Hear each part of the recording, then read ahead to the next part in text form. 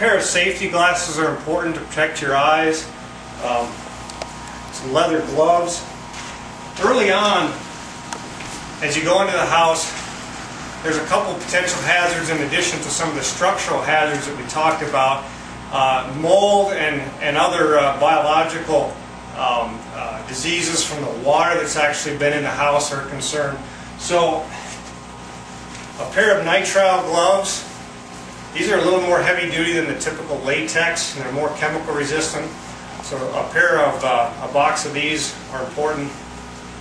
If you just wear these and you start getting into some construction type material, these will tear with nails fairly easily. So the best thing to do is to put on a pair of nitriles, and then you can take the leather gloves, which will protect you from nails and other debris, and actually put it over the top of the nitriles. And then you're doubly protected. So that's really the best way to get started with preparations. Okay, another thing that's important to have is a mask, a respirator here. You can buy these at local hardware stores, and they'll have standard cartridges. They're usually organic vapor cartridges, but those will work to keep some of the particulate matter and the mold, which can be, as we said, a health concern. That keeps it keeps you healthy as you're working in this type of an environment. Okay, a hard hat, especially when you get into tearing down walls to avoid head injuries. So hard hat's another thing that can be useful as well. We've got a couple different pry bars here. One that's a little bit smaller, one that's more of a wrecking bar here for pulling out, helping to pull out walls. So those are useful tools as well.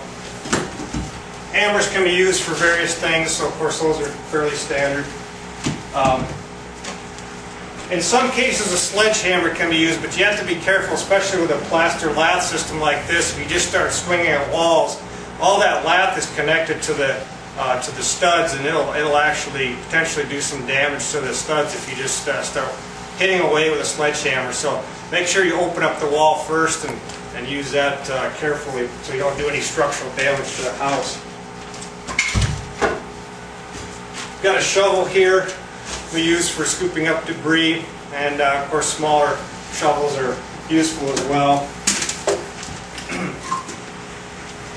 This is the utility knife. It's helpful with cutting up carpet. Carpet's usually saturated, it's very heavy, difficult to move, so cutting carpet up into pieces can be useful with a utility knife. A rake can be fairly useful for raking up debris, large debris, before you get to the stage where you can use a broom to sweep up some of the smaller debris. So a rake can be useful as well. And then in wet areas where you're trying to move water and mud, a squeegee like this can be useful as well. And especially in basements, that'll be helpful.